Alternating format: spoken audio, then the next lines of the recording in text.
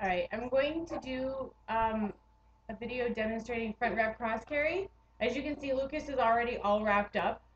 I thought it might be helpful to start at the end, work backwards, and then work forwards again, so you can understand where each piece of the wrap went.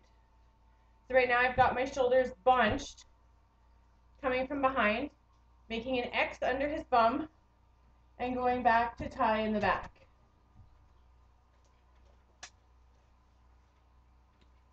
So to get them off, I'm just going to untie my knot, and then as you see, there's an X right there.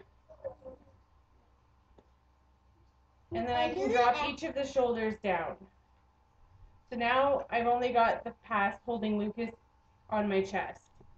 Look back. So to wrap, I'm going to put that X back on my back.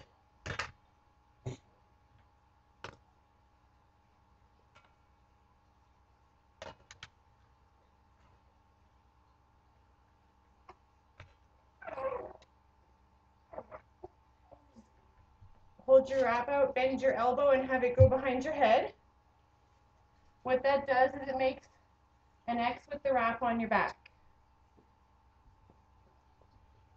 Now we have to snug up this pass right here. To do that, I pull on the top, grab about 2 or 3 inches down, pull and wiggle my shoulder, grab again, pull and wiggle until this is really snug. Don't let it go so that you keep all that tension.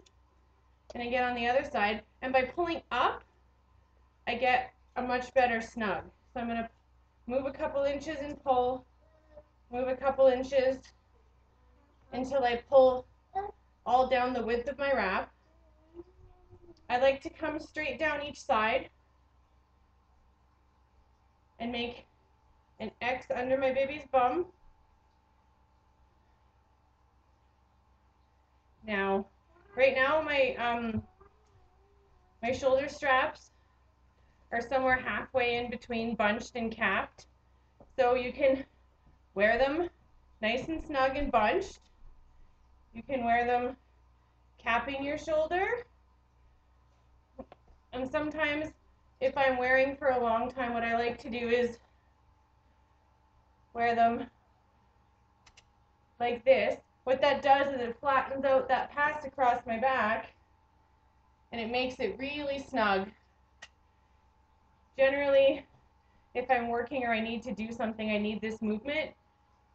And then what you can do to support differently or to cover a sleeping baby is just to open up those X's.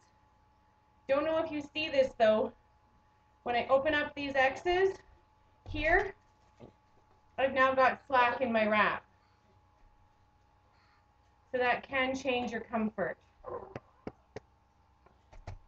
But that's it. That's a front wrap cross carry. Mommy.